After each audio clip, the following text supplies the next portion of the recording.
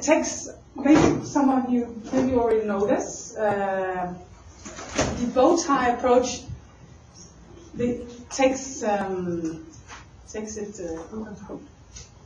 starts with the risk itself, the event, which can be a risk, but it can also be an opportunity. So if something goes better than you expected, it's an opportunity, but it's still something, an event. Maybe triggered by an incident or something, but still something that you hadn't planned on or expected.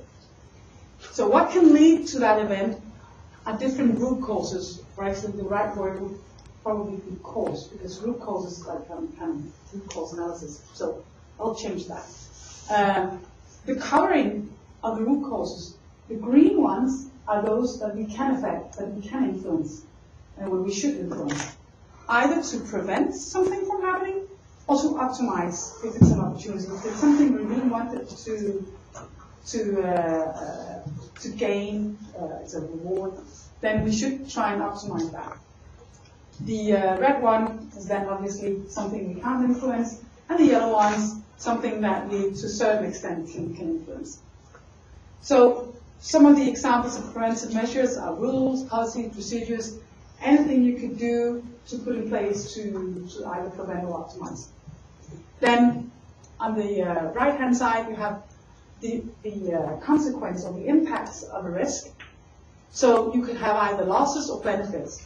And it could be financial losses, passenger satisfaction, decreased image, you have it. And then the benefits could, obviously if you have exploited something, then you would see an upside risk.